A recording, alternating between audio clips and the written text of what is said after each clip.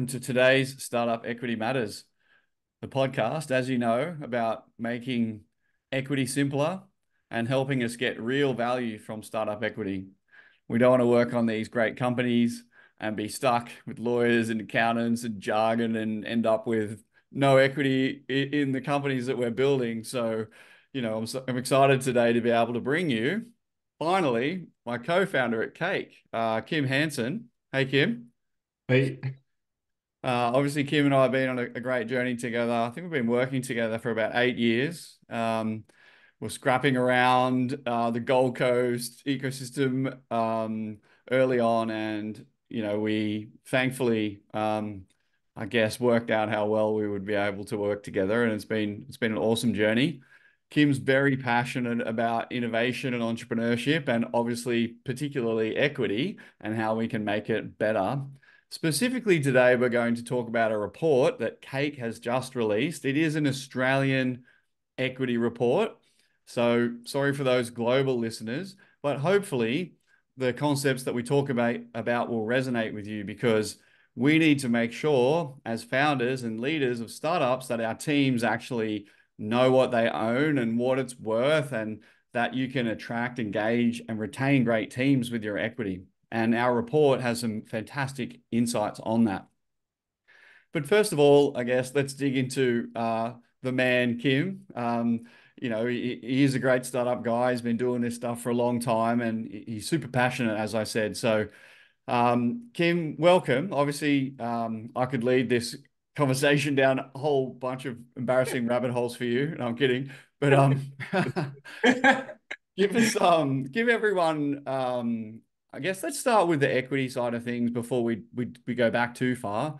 What is it about startup equity that excites you and, has you spending all your time on it for the last 5 years at least? it's a lot of pain, but yeah, first and foremost, thanks for having me here for sure. It's awesome to jam on equity with you.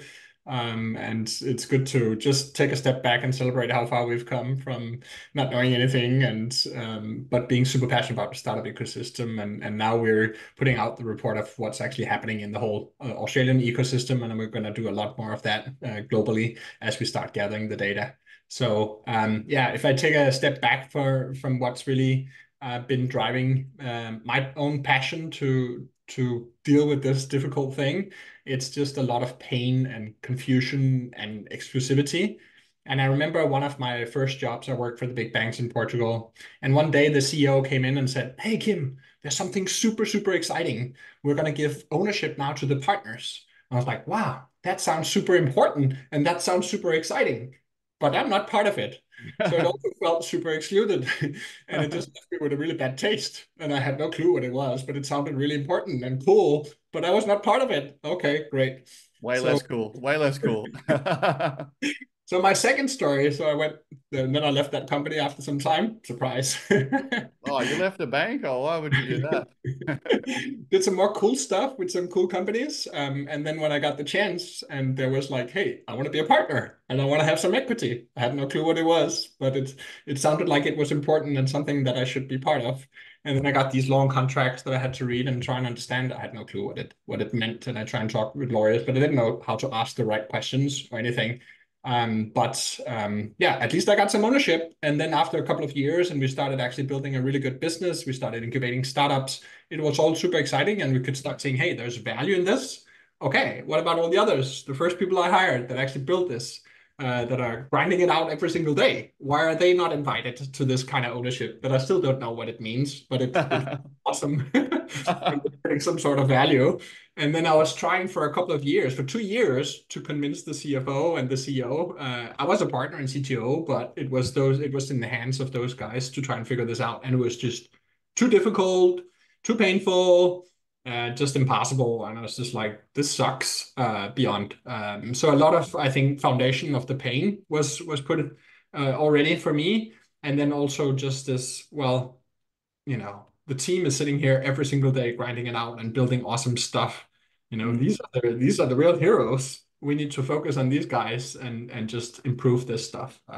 So a lot of amazing. pain, confusion, exclusivity was kind of my introduction to equity, and hopefully it's come far, but there's a lot more work to be done. on that part. Yeah, we have come far, and that was a UK-based company in England, wasn't it? And you're operating in Portugal, so it was international equity, and I'm pretty sure you had some people in the US at the time. And for any of you out there that have handled international equity for teams, it's just like super hard. Although, quick shout out to Cake, we've made a ton of progress in this area. Do check it out. Although this is not an advocate, but we have been working on this for some time, so it's worthwhile having a look. Yeah, well, when we first met, and the reason, just to jam on that a little bit, come from a finance background. I came into the technology industry and I was helping companies to raise capital. And like every single time I saw a contract, it was a different contract. And you go to the lawyers and they just bamboozle you with all the jargon. And even with 15 or 20 years of finance experience, I found it really challenging to understand these contracts in any real meaningful way. And year after year after year, I still learn, oh, that clause actually means that. Oh, great. Now I finally realized, but I signed the contract like 3, 4 years ago. So whoops. So we need to It's help. easy to screw up along the way, and you figure out down the line, it would have been good to have known that thing at the time. And you're trying to invent with this equity, and you're throwing it in all directions, and like, hey, that's probably not a good idea later. Totally, totally. So, a lot of founders would just be like, oh, equity is too hard. Thankfully now through companies like Cake and leaders like us, and there's lots of us around the world. So we're by no means, taking responsibility or, for everything or the credit. But like, there's been a real movement over the last 10 years, in this space. And we're so grateful to be part of that movement and help just improve education and accessibility. And we hope that every unicorn from now on, although unicorn is probably a dumb aspiration, especially post 2021 ZERP craziness. But like every great company will have employee equity and will have people participating, and whether it be small, medium, or large financial outcomes, that people are getting involved in that. And as you and I talk about a lot, and we'll get into this, actually probably is a great thing for you to jam on a little bit, is like it's not all about the outcome. It's not all about the financial outcome. That has to be part of it. And of course, it's part of it with equity. It's a financial product. But it's the meaning that you get from being part of the team and having skin in the game, and those day-to-day, month-to-month relationships that you build is really where the magic is at. Built, just that's the second type of real value that we see, right? Absolutely, and it's so difficult for a startup that they have to attract the best people because it's such a difficult thing to disrupt and to innovate and to take down an incumbent that is already in the space or do something that doesn't exist, right? So you need really, really dedicated, smart people, and often those people they can make a lot of money to work for a big corporation or a big bank or something like that. So you got to have something extra to motivate them, and of course you have your vision and you have a culture, and it's something that is meaningful, but certainly also that upside financially because you will typically pay them lower salaries when they can make somewhere else. But giving that ownership really creates a lot more meaning and dedication, and then we can get to those financial outcomes. And it's ultimately also the power in the people's hand to create their own success and the financial outcomes. That's a really big thing. I also think there's an indirect motivational driver just by the feeling of having ownership and being respected like that along the way, which then indirectly actually generates more results and gives a higher salary along the way. So I think it's really about driving that motivation and meaning. And of course, we need to get to more liquidity along the way and facilitate that. So it's not just an exit or an IPO. Absolutely. Before we get into that, because that's great stuff for the listeners, we're going to cover, what it is and why and how to get the most out of it. And we're definitely going to dig into the data. We did a great survey. We surveyed our customers and the whole community to try and work out what's working and what's not, and how as leaders we can help improve equity as a real driver of value for your startup. But let's keep back because you've done some cool stuff. Tell everyone about the Impossible journey. It was a really cool company when we first met. I couldn't believe that someone with, not to blow toot your horn too much, but with your background, was down here in Australia on the Gold Coast. You were doing some amazing stuff there, right? You built an incredible company working with some of the best tech companies in the world out of Lisbon. So tell everyone a bit about that. It's a cool story. Yeah, absolutely. Thanks for that. I worked a lot with the banks there, and I was forced to sit in a chair. And But that didn't feel like being the most effective way to work. So I was starting and I'd done some remote work and could see I could make money when I was traveling and stuff like that. But still, it was cooler to be with other people. So I was lucky to come in to and form Impossible with a few other guys. And they had some really good network. So we could work with Google and Samsung and Roche. So we're building really cool stuff and taking all that technology experience that I had from building the banks where the technology needs to be right because you can't get those transactions wrong, and then putting it into really good user experience and product. But I still felt we were quite detached from the actual customer. So we're doing a lot of smoke and mirrors and bloatware on the Samsung.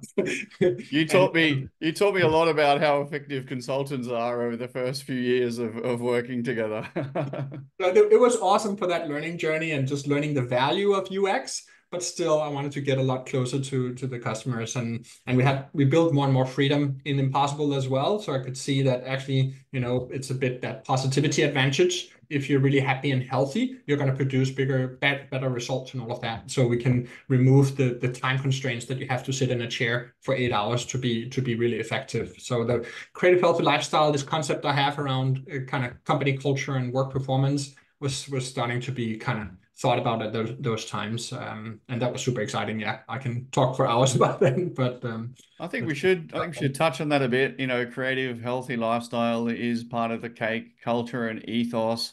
We talk about it at the end of every Startup Equity Matters episode. So for those of you regular listeners, this is kind of where it came from, and it's been critical for Cake's success and our brand and having a happy, healthy, and committed team. And I'm a total advocate.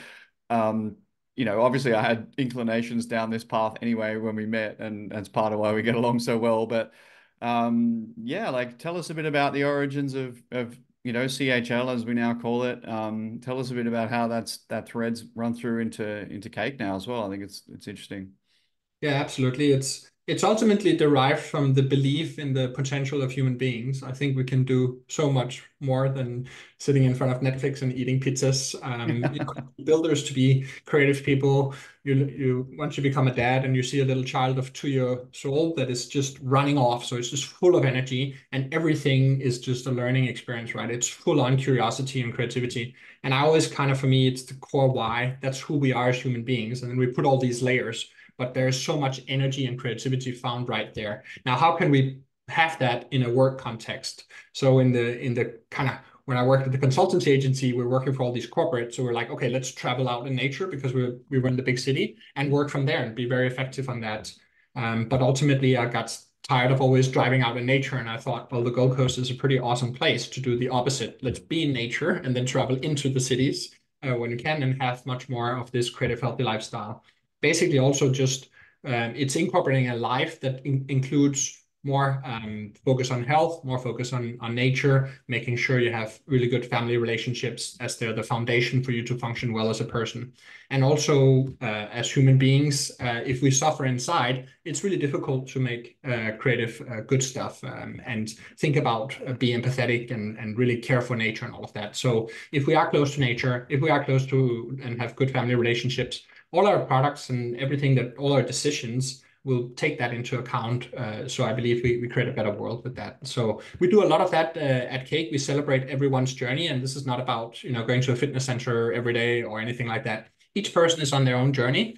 We call it kind of, we like the Japanese concepts around ikigai. What is the individual's ikigai and journey? So it can be reading a book, going for a walk, go out surfing, whatever it is, but we help and support each other on that journey. And it is important that health is something that is a priority for everyone. But it's also, Amazing. yeah. I absolutely love it. And for those of you that know Cake and the Cake community, I'm sure you've experienced this vibe permeating through us like almost constantly, but through more overtly through our yoga and surf events and whatnot. But it's just a fantastic way to be, and more people are on the bandwagon in their own way, and that's cool. I guess one last thing on the old school stories, just to get to know you a bit. You've incubated a bunch of startups out of Impossible, at the beginning of your startup journey. I know Bond Touch is a cool one. I hope you don't mind me naming that. Just tell us a little bit about how you got into the startup space, like early days. it's interesting to hear how people get on that journey. No, absolutely. I think it was it was the constant learning about what can technology do. Well, it accelerates things. Okay, great. If you're building products and using product thinking, great. You can create better experiences. You can take that technology that's often hidden and then create a lot of value for that. But throughout the consultancy work, we were not close enough to the customer. So I was really seeing that, well, there was Silicon Valley. We were lucky to work a lot from there. So I saw the design thinking and how you create empathy and how you get really, it's all about, before you throw a lot of technology at stuff, you're really trying to validate, is there a problem here? What's the context of the person? Really shifting that perspective and then constantly validating that. And then you slowly introduce technology to accelerate it. So I think that created the foundation for startups.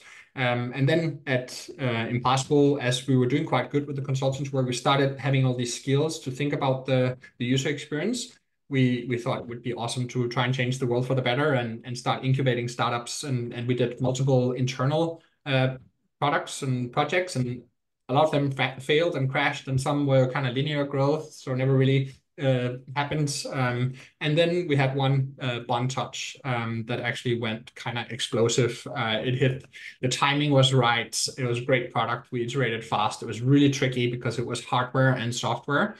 We had learned some hardware from experience with a great company called the Fairphone, which was its own startup, but we were very close to their journey and seeing how they built hardware. So we could take a lot of those learnings. Later on, when we had this big success with Bond Touch, a lot of greed came in. The contracts around the equity kind of became really, really, really important, and the partners kind of started having a big battle.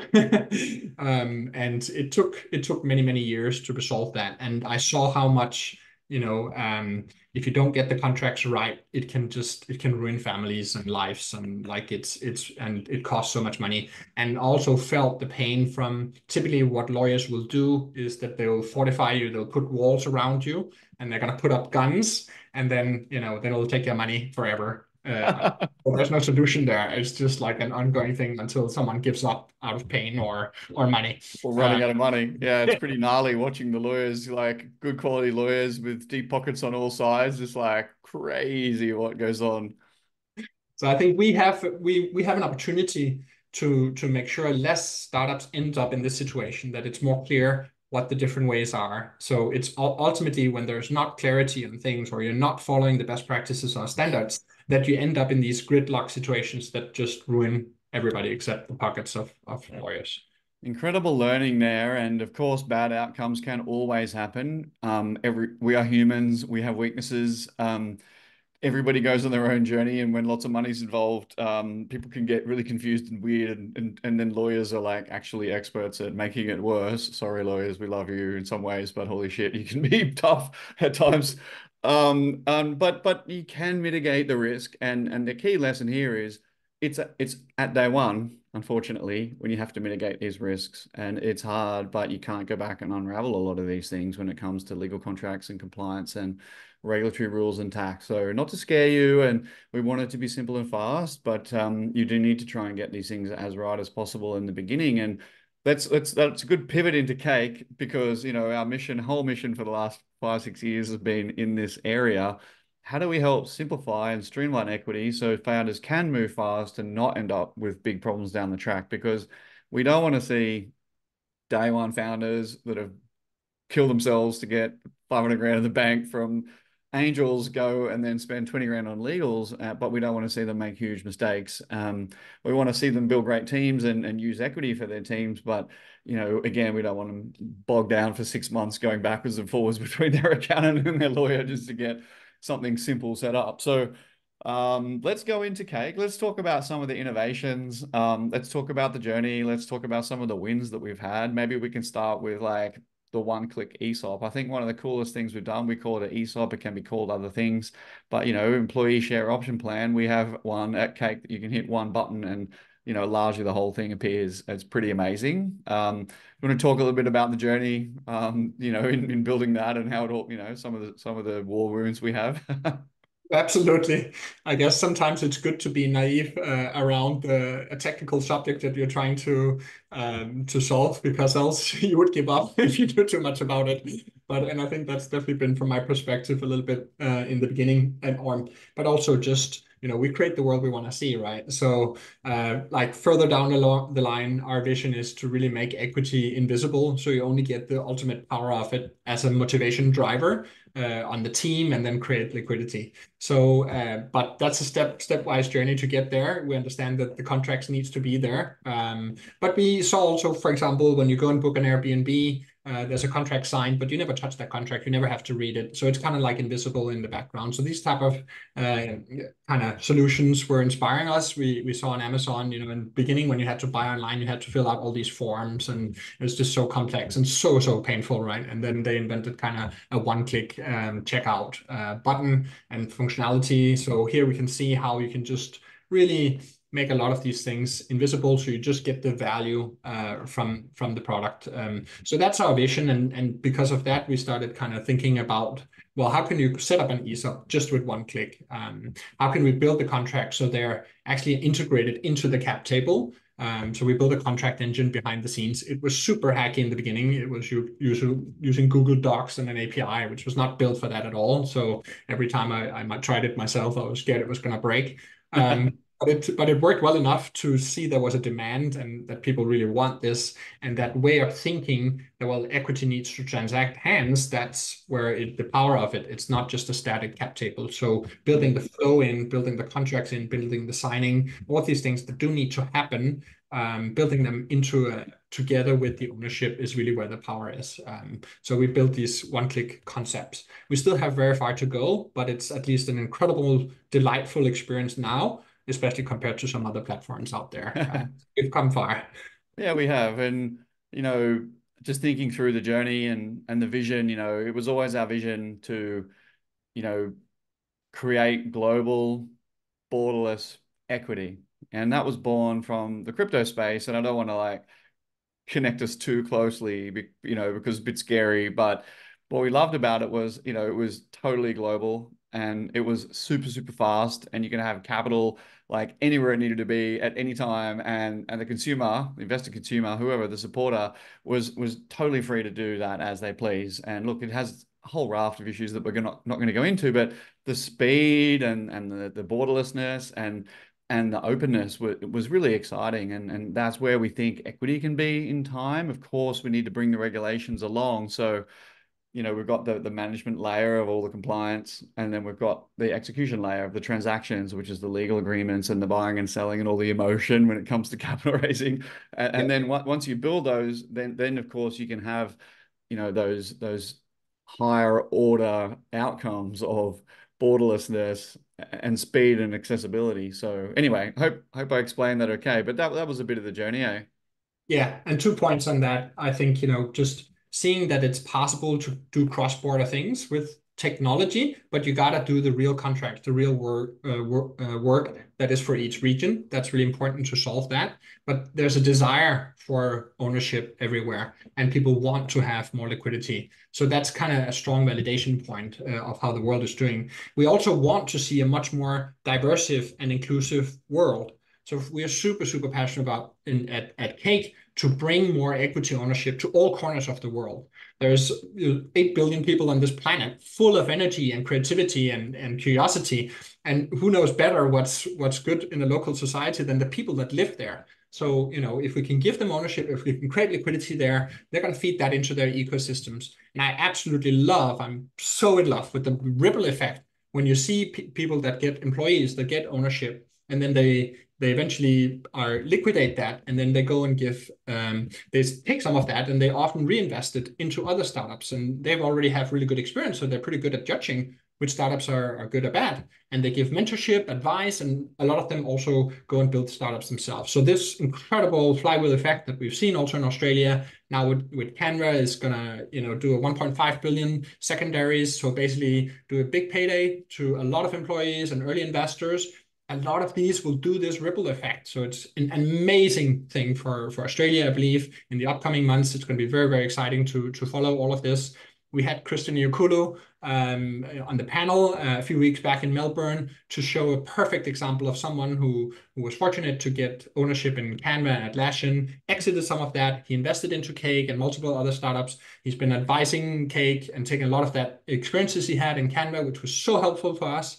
And now he's gone and built his own startup. Like, what a beautiful story. Imagine we scale this to 1,000 to 100,000 to 1 million people, right? That's just going to accelerate everything. And when you And do that globally, and global, globally as well. You can have Australian equity in Africa and in Asia. And I mean, I saw it, one of our customers has got their equity up in Nepal. You know, companies all over the world can be sharing their equity all over the world. It's still hard. It's getting much easier, especially with platforms like Cake, but it's going to get easier and easier. Its impact, like globally, societally, economically, it's tremendous. Equity is becoming much more of a real currency to create wealth and distribute wealth much better. So amazing. It's such a cool journey.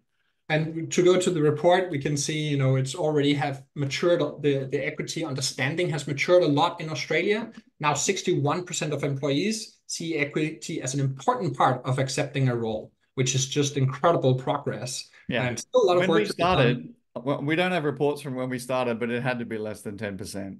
Like Exactly. every single ESOP we saw was broken. Everyone. Like I've got an ESOP and they send it to you and they've got like the plan rules, no resolution signed, no offer letters sent, or like even if they did have the offer letters sent, there's no way their team would have Some any paper idea. in a drawer somewhere that nobody understands, right? At least now we can see, we can track Yeah. the value of it. It's still only half of the people that actually understand the value of it. And we have to really help both founders and employees understand the value of it or communicate it well around it, celebrate the successes along the way together as a team. We're creating this ownership. We are being able to define our destiny and success a lot through that. And so that's super powerful and exciting.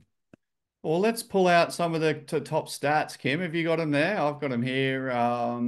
Let's run through some of the key findings. Obviously, we won't dig into it too much, and it is our first big report, so it's not like 1,000 pages like the cool cut through ventures dudes the other day. But I think it's still a massive step forward, and I'm so excited for the Australian ecosystem that there's more and more data available because we need it to make decisions and build the community. So glad to be part of the solution. What were the headline numbers, man?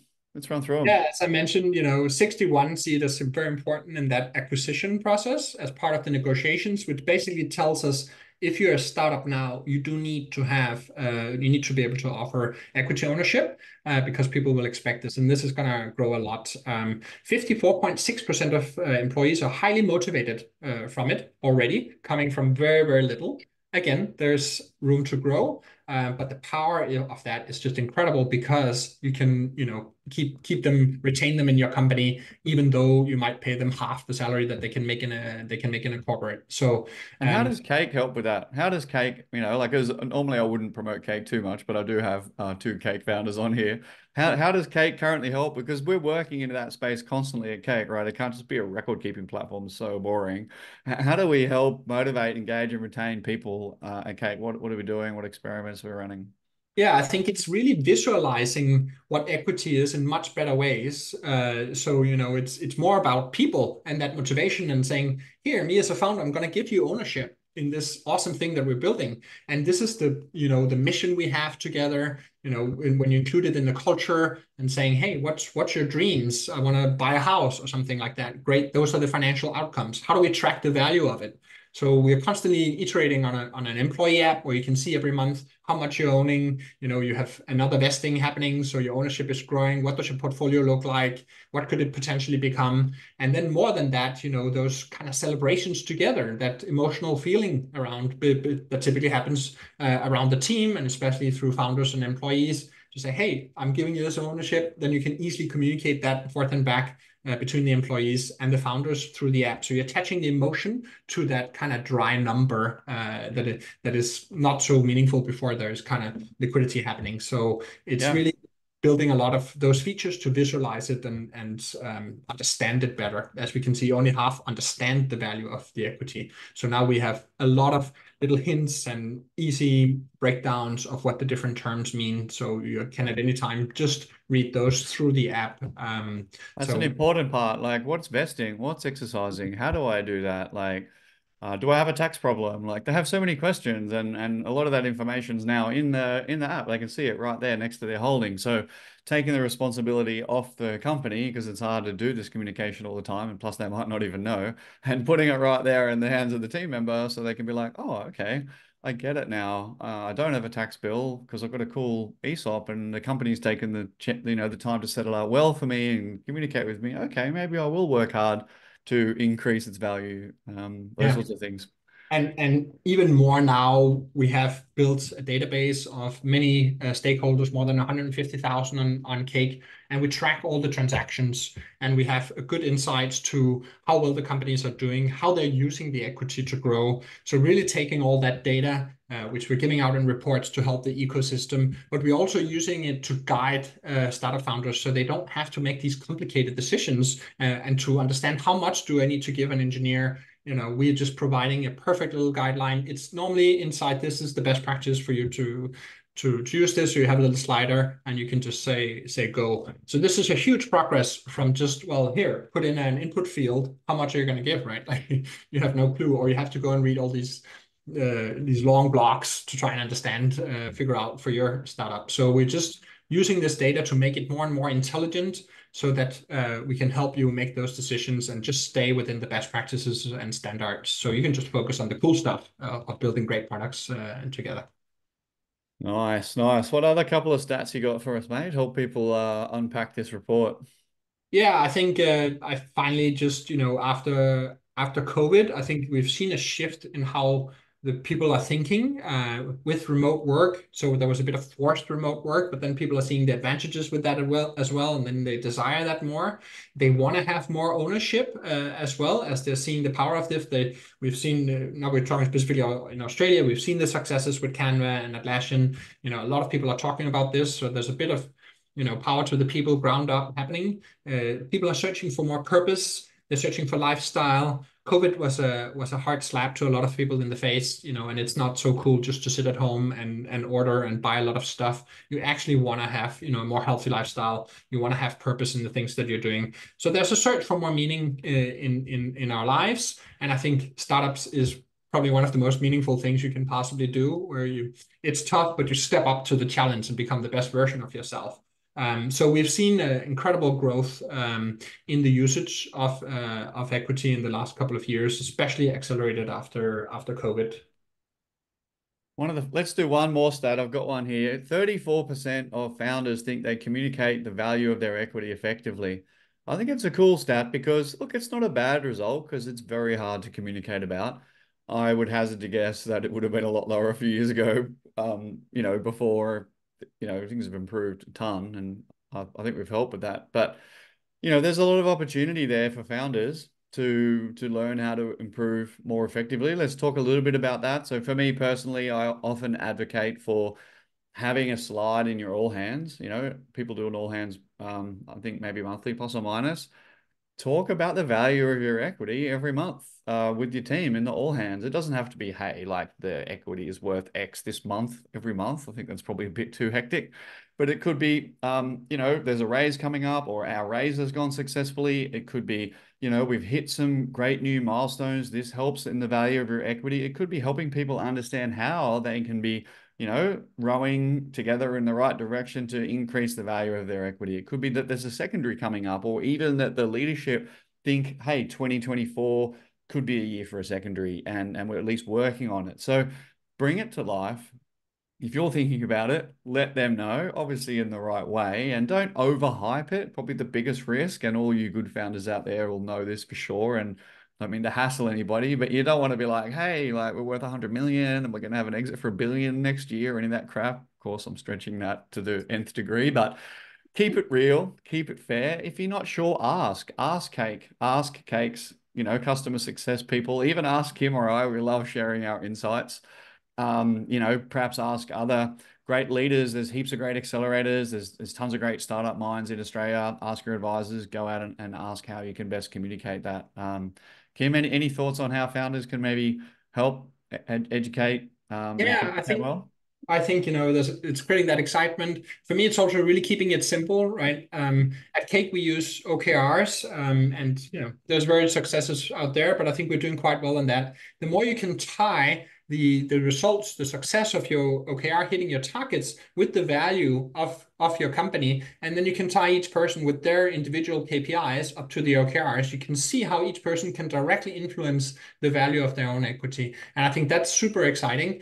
I think we're already seeing that we've come really far with that at Cake, and I'm hoping that we can really take a lot of that kind of formulas and build it into the Cake products, and startups out there can have a more simple way of defining what's the value of equity and protecting it a bit. So we see a lot in the media of all sorts of valuations depending on the market fluctuations, right? But ultimately, you want to build real value in your company and see how each person can contribute to that, and then keep it really simple. I'm very excited about what we're doing and how we can share that with our customers.